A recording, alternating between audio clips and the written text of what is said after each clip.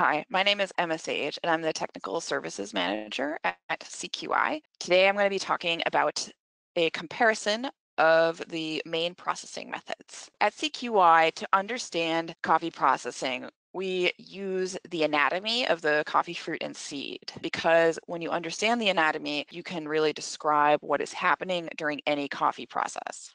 At CQI, we use the technical name of the process in our curriculum, which is the column on the right: natural, honey, mechanically demucilaged, washed, and wet hulled.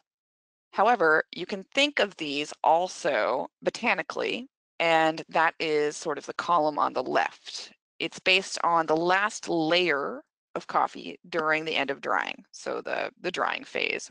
What is the layer that is present during drying? There's fruit dried coffee, which means the whole fruit is still there, and that's natural. There is mucilage dried coffee, which is pulped, and the pulp is actively removed, or the pulp and part or the whole of the mucilage is removed mechanically. In the case where the pulp is actively removed, that's usually a honey coffee.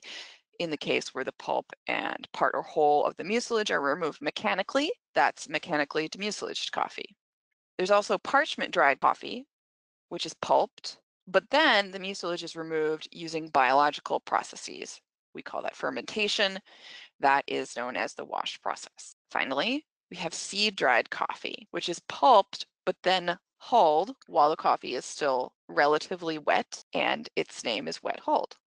We're going to go through each of these. First, the wash process. This is also known as parchment dried, or the wet process. The flavor profile for this is theoretically floral, sour, citrus fruit, and people refer to it as clean tasting. This process was developed in the 1850s during the Industrial Revolution. It was developed in the Caribbean and popularized in Central America to handle higher volumes of coffee. Now it's used all over the world.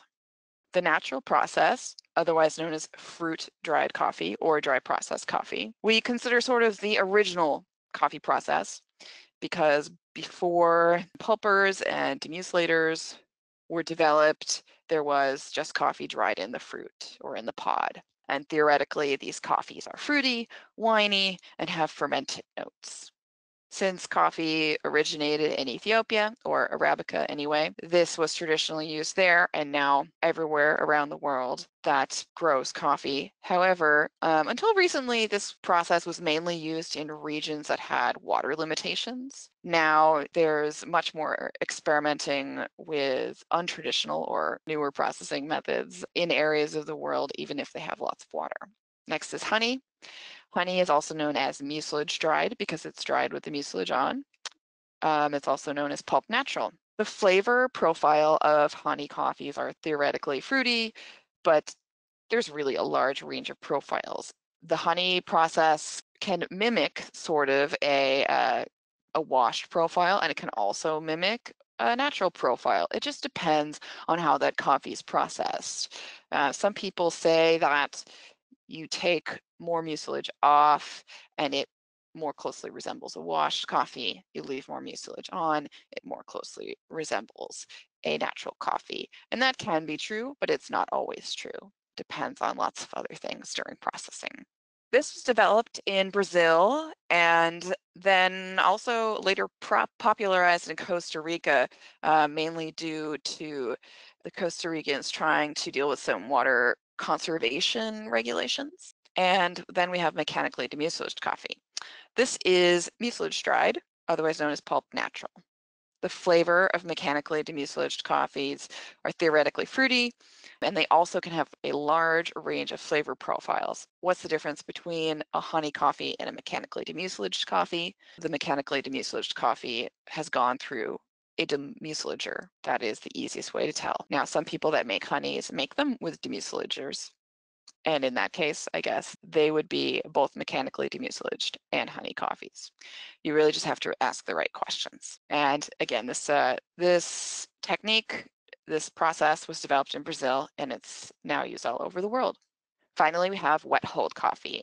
This one is very unique and is lesser known, but has such a unique and different and notable processing method that we included here as one of our 5 main processing methods. You can consider it a seed-dried coffee because the coffee is actually hulled, so the parchment's taken off, while the coffee still has a relatively high moisture content. This photo on the right is of coffee drying, as I like to call it, as the naked seeds. So there's no parchment anymore on those seeds, but they are still out on the drying bed. Theoretically, this results in a musty, earthy, herb-like, chocolatey flavor profile with a heavy body. And this process is almost exclusively used within Indonesia. It really seems to have developed to deal with the humid climate in Indonesia because there was a lot of problems drying coffee in a safe amount of time. So one way to get the coffee to dry faster would be to remove a moisture barrier, which is the parchment. You remove the parchment, the naked seed can dry faster. So it saves time, it saves patio space, and it probably saves spoilage. Now you know the 5 main processing methods that we teach at CQI. This information is part of our CQI Q Processing Level 1 Generalist class. The course is a classroom-based class, and the information is like this, only there's a lot more. We have coffee tastings. We also cover harvesting, sorting, much more in depth on the processing methods, chemistry, etc. It's designed for those of us who work on the consuming end of the chain. Our Q processing curriculum also includes a level 2 and level 3 classes. The level 2 is our farm level class, and it's for people who work regularly with processing at the mill, hopefully with decision-making power, so they can go back to their place of work and implement changes based on the new information that they gained in our course. The expert class is a really intensive year-long course that includes a remote semester, a field intensive, and a capstone project. It's for processors, mill owners or managers, and innovators and leaders in coffee processing. Thank you very much for learning about the 5 main processing methods with me today. If you want to check out our Q processing curriculum and all of our other education opportunities at CQI, please visit our website.